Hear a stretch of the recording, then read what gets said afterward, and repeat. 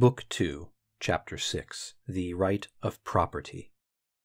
Here is an institution of the ancients of which we must not form an idea from anything that we see around us. The ancients founded the right of property on principles different from those of the present generation.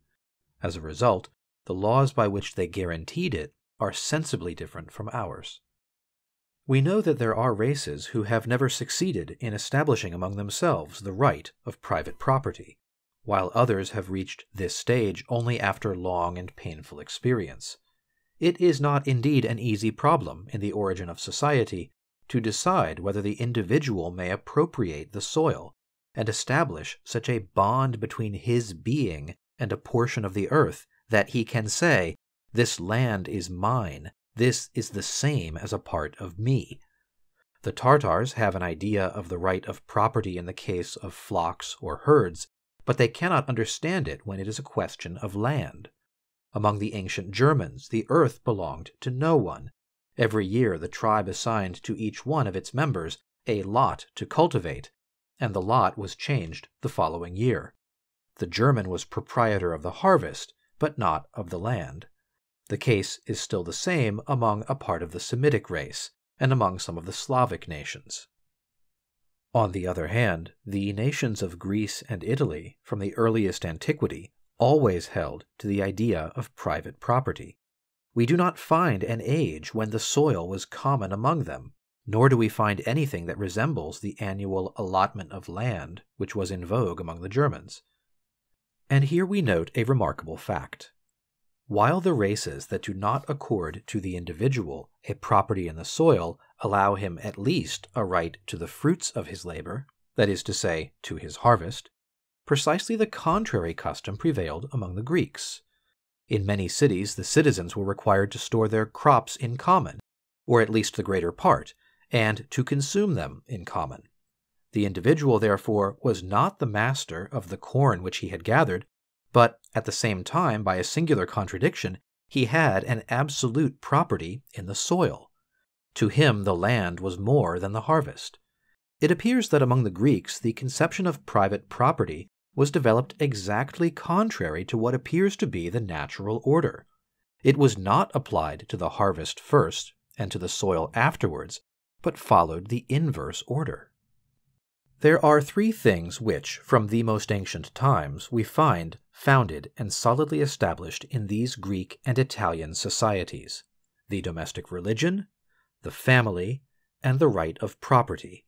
Three things which had in the beginning a manifest relation, and which appear to have been inseparable.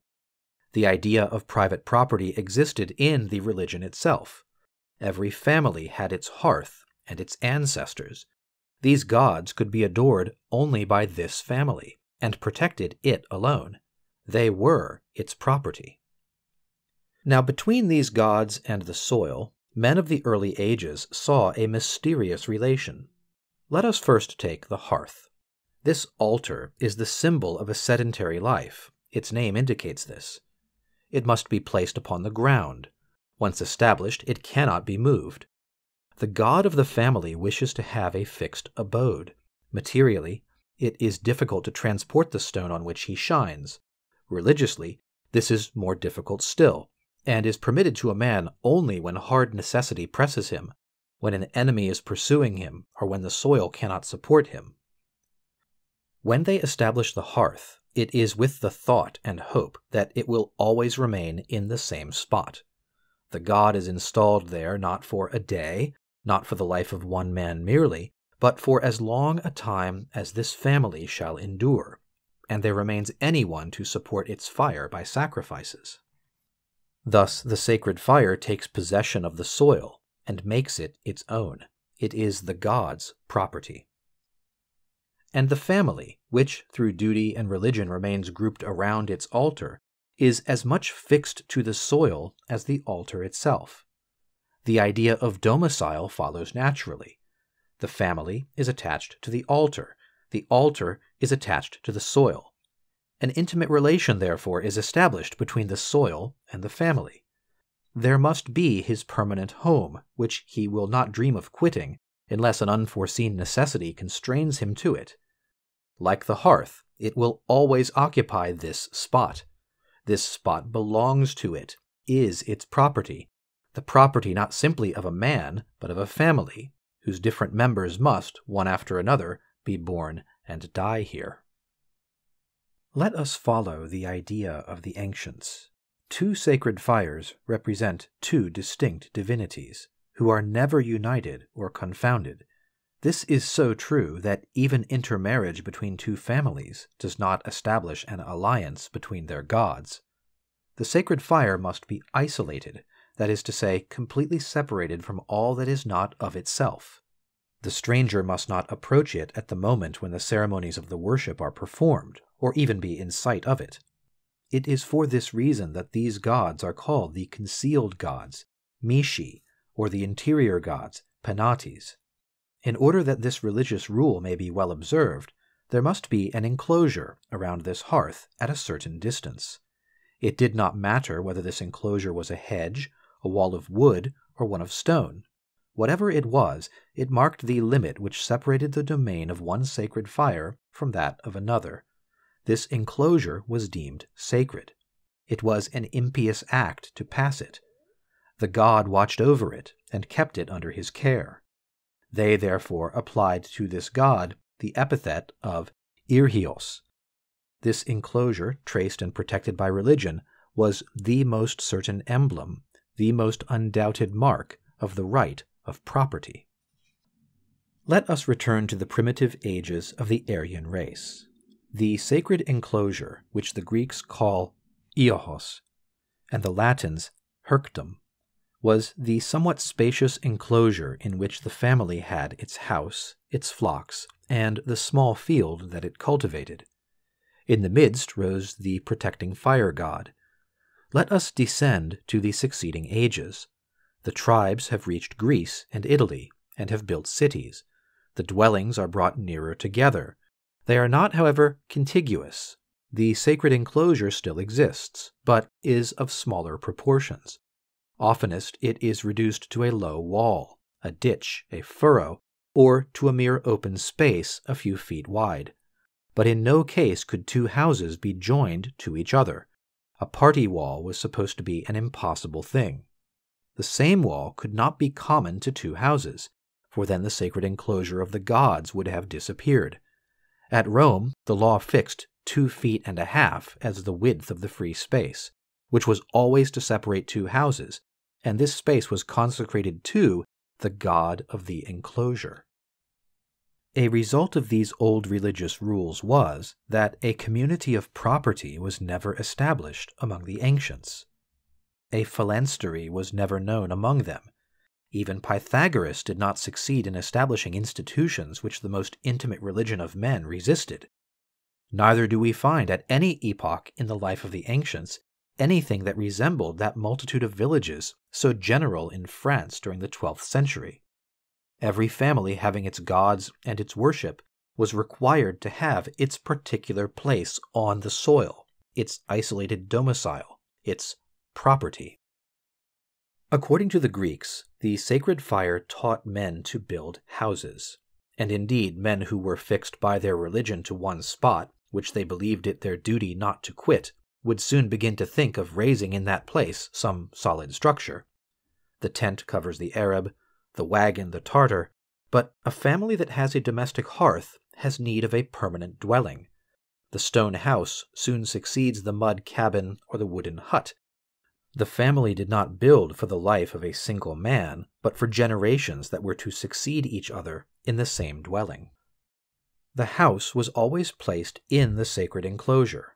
Among the Greeks, the square which composed the enclosure was divided into 2 parts. The first part was the court. The house occupied the second. The hearth, placed near the middle of the whole enclosure, was thus at the bottom of the court, and near the entrance of the house. At Rome the disposition was different, but the principle was the same. The hearth remained in the middle of the enclosure, but the buildings rose round it on 4 sides, so as to enclose it with a little court. We can easily understand the idea that inspired this system of construction. The walls are raised around the hearth to isolate and defend it, and we may say, as the Greeks said, that religion taught men to build houses. In this house the family is master and proprietor. Its domestic divinity assures it this right. The house is consecrated by the perpetual presence of gods. It is a temple which preserves them. What is there more holy, says Cicero? What is there more carefully fenced round with every description of religious respect than the house of each individual citizen? Here is his altar, here is his hearth, here are his household gods. Here all his sacred rites, all his religious ceremonies are preserved. To enter this house with any malevolent intention was a sacrilege. The domicile was inviolable. According to a Roman tradition, the domestic god repulsed the robber and kept off the enemy. Let us pass to another object of worship, the tomb, and we shall see that the same ideas were attached to this. The tomb held a very important place in the religion of the ancients, for, on one hand, worship was due to the ancestors, and on the other, the principal ceremony of this worship, the funeral repast, was to be performed on the very spot where the ancestors rested. The family therefore had a common tomb, where its members, one after another, must come to sleep. For this tomb the rule was the same as for the hearth. It was no more permitted to unite two families in the same tomb than it was to establish two domestic hearths in the same house. To bury one out of the family tomb, or to place a stranger in this tomb, was equally impious. The domestic religion, both in life and in death, separated every family from all others, and strictly rejected all appearances of community. Just as the houses could not be contiguous, so the tombs could not touch each other. Each one of them, like the house, had a sort of isolating enclosure. How manifest is the character of private property in all this? The dead are gods, who belong to a particular family, which alone has the right to invoke them. These gods have taken possession of the soil. They live under this little mound, and no one, except one of the family, can think of meddling with them. Furthermore, no one has the right to dispossess them of the soil which they occupy. A tomb among the ancients could never be destroyed or displaced. This was forbidden by the severest laws. Here, therefore, was a portion of the soil which, in the name of religion, became an object of perpetual property for each family. The family appropriated to itself this soil by placing its dead here. It was established here for all time. The living scion of this family could rightly say, "This land is mine." It was so completely his that it was inseparable from him, and he had not the right to dispose of it. The soil where the dead rested was inalienable and imprescriptible. The Roman law required that, if a family sold the field where the tomb was situated, it should still retain the ownership of this tomb, and should always preserve the right to cross the field in order to perform the ceremonies of its worship. The ancient usage was to inter the dead not in cemeteries or by the roadside, but in the field belonging to the family. This custom of ancient times is attested by a law of Solon, and by several passages in Plutarch. We learn from an oration of Demosthenes that even in his time, each family buried its dead in its own field, and that when a domain was bought in Attica, the burial place of the old proprietors was found there. As for Italy, this same custom is proved to have existed by the laws of the 12 Tables, by passages from 2 jurisconsults, and by this sentence of Siccius Flaccus. Anciently, there were 2 ways of placing the tomb. Some placed it on one side of the field, others towards the middle. From this custom we can see that the idea of property was easily extended from the small mound to the field that surrounded this mound. In the works of the elder Cato, there is a formula according to which the Italian laborer prayed the manis to watch over his field, to take good care against the thief, and to bless him with a good harvest. Thus these souls of the dead extended tutelary action, and with it their right of property, even to the boundaries of the domain.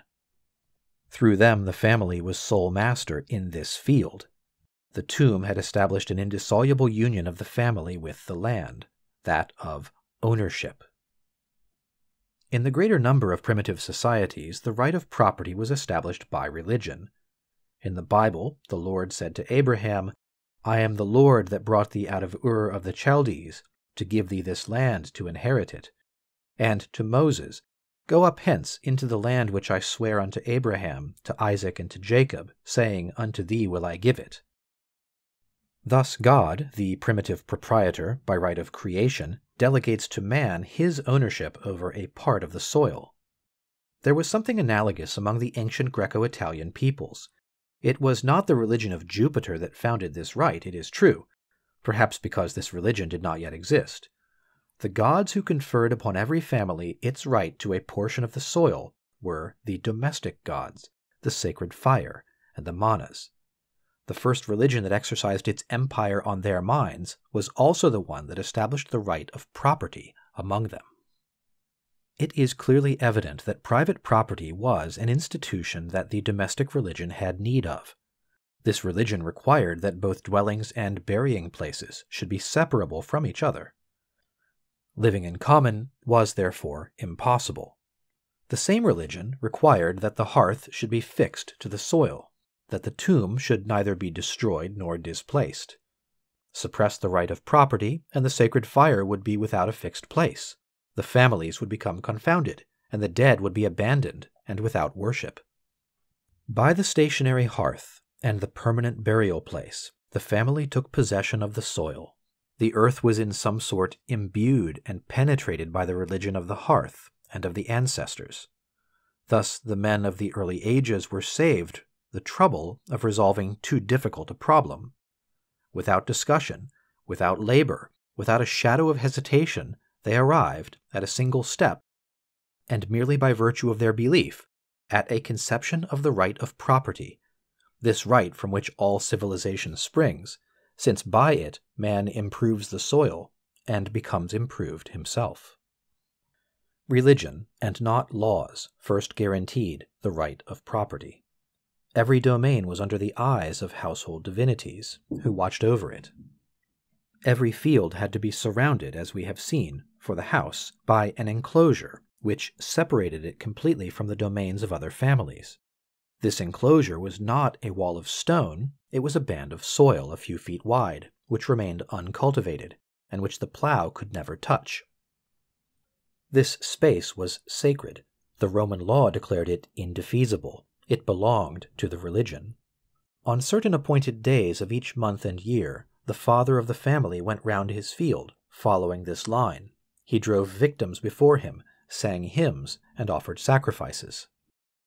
By this ceremony he believed he had awakened the benevolence of his gods towards his field and his house.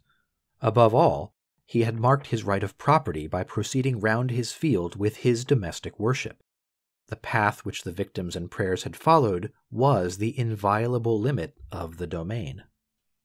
On this line, at certain points, the men placed large stones or trunks of trees, which they called termini. We can form a good idea as to what these bounds were, and what ideas were connected with them, by the manner in which the piety of men established them. This, says Seculus Flaccus, was the manner in which our ancestors proceeded. They commenced by digging a small hole and placing the terminus upright near it. Next, they crowned the terminus with garlands of grasses and flowers. Then they offered a sacrifice. The victim being immolated, they made the blood flow into the hole. They threw in live coals, kindled probably at the sacred fire of the hearth, grain, cakes, fruits, a little wine, and some honey. When all this was consumed in the hole, they thrust down the stone or piece of wood upon the ashes while they were still warm. It is easy to see that the object of the ceremony was to make of this terminus a sort of sacred representation of the domestic worship. To continue this character for it, they renewed the sacred act every year by pouring out libations and reciting prayers.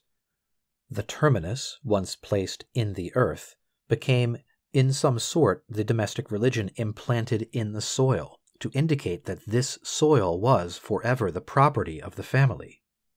Later, poetry lending its aid, the terminus was considered a distinct god. The employment of termini, or sacred bounds for fields, appears to have been universal among the Indo-European race. It existed among the Hindus at a very early date, and the sacred ceremonies of the boundaries had among them a great analogy with those which Siculus Flaccus has described for Italy. Before the foundation of Rome, we find the terminus among the Sabines. We also find it among the Etruscans. The Hellenes, too, had sacred landmarks, which they called Ori Thei Orii. The terminus once established according to the required rites, there was no power on earth that could displace it. It was to remain in the same place through all ages. This religious principle was expressed at Rome by a legend. Jupiter, having wished to prepare himself a site on the Capitoline Hill for a temple, could not displace the god Terminus. This old tradition shows how sacred property had become, for the immovable terminus signified nothing less than inviolable property. In fact, the terminus guarded the limit of the field and watched over it. A neighbor dared not approach too near it.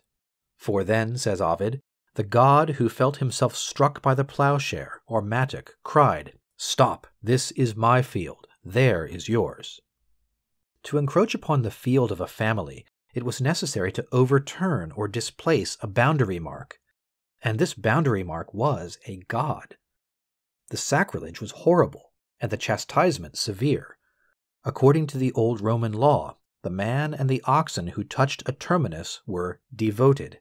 That is to say, both man and oxen were immolated in expiation. The Etruscan law, speaking in the name of religion, says, "He who shall have touched or displaced a bound shall be condemned by the gods. His house shall disappear, his race shall be extinguished, his land shall no longer produce fruits. Hail, rust, and the fires of the dog-star shall destroy his harvests.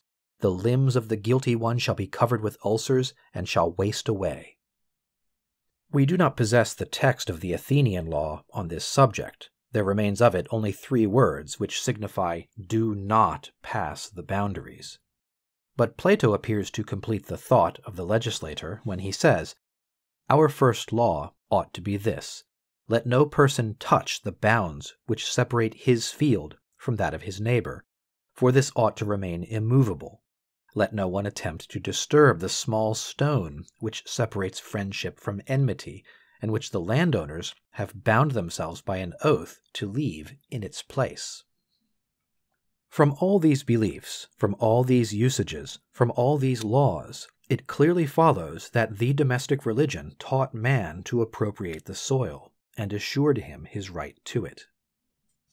There is no difficulty in understanding that the right of property, having been thus conceived and established, was much more complete and absolute in its effects than it can be in our modern societies, where it is founded upon other principles. Property was so inherent in the domestic religion that a family could not renounce one without renouncing the other. The house and the field were, so to speak, incorporated in it, and it could neither lose them nor dispose of them. Plato, in his treatise on the laws, did not pretend to advance a new idea when he forbade the proprietor to sell his field. He did no more than to recall an old law. Everything leads us to believe that in the ancient ages property was inalienable. It is well known that at Sparta the citizen was formally forbidden to sell his lot of land. There was the same interdiction in the laws of Locri and of Leucadia. Phaedon of Corinth, a legislator of the 9th century BC, prescribed that the number of families and of estates should remain unchangeable. Now this prescription could be observed only when it was forbidden to sell an estate, or even to divide it. The law of Solon, later by 7 or 8 generations than that of Phaedon of Corinth, no longer forbade a man to sell his land, but punished the vendor by a severe fine and the loss of the rights of citizenship. Finally, Aristotle mentions, in a general manner, that in many cities the ancient laws forbade the sale of land. Such laws ought not to surprise us. Found property on the right of labor, and a man may dispose of it. Found it on religion, and he can no longer do this. A tie stronger than the will of man binds the land to him. Besides, this field where the tomb is situated, where the divine ancestors live, where the family is forever to perform its worship, is not simply the property of a man, but of a family. It is not the individual actually living who has established his right over this soil. It is the domestic god. The individual has it in trust only. It belongs to those who are dead, and to those who are not yet to be born. It is a part of the body of this family, and cannot be separated from it. To detach one from the other is to alter a worship, to offend a religion. Among the Hindus, property, also founded upon religion, was also inalienable. We know nothing of Roman law previous to the laws of the 12 Tables. It is certain that at that time the sale of property was permitted, but there are reasons for thinking that in the earlier days of Rome, and in Italy before the existence of Rome, land was inalienable, as in Greece. Though there remains no evidence of this old law, there remains to us at least the modifications which were made in it by degrees. The law of the 12 Tables, though attaching to the tomb the character of inalienability, has freed the soil from it. Afterwards it was permitted to divide property, if there were several brothers, but on condition that a new religious ceremony should be performed, and that the new partition should be made by a priest. Religion only could divide what had before been proclaimed indivisible. Finally, it was permitted to sell the domain, but for that, formalities of a religious character were also necessary. This sale could take place only in the presence of a priest, whom they called libripens, and with the sacred formality which they called mancipation. Something analogous is seen in Greece. The sale of a house or of land was always accompanied with a sacrifice to the gods. Every transfer of property needed to be authorized by religion. If a man could not, or could only with difficulty dispose of land, for a still stronger reason he could not be deprived of it against his will. The appropriation of land for public utility was unknown among the ancients. Confiscation was resorted to only in case of condemnation to exile. That is to say, when a man, deprived of his right to citizenship, could no longer exercise any right over the soil of the city. Nor was the taking of property for debt known in the ancient laws of cities. The laws of the 12 Tables assuredly do not spare the debtor. Still, they do not permit his property to be sold for the benefit of the creditor. The body of the debtor is held for the debt, not his land, for the land is inseparable from the family. It is easier to subject a man to servitude than to take his property from him. The debtor is placed in the hands of the creditor. His land follows him in some sort into slavery. The master who uses the physical strength of a man for his own profit enjoys at the same time the fruits of his land, but does not become the proprietor of it. So inviolable above all else is the right of property.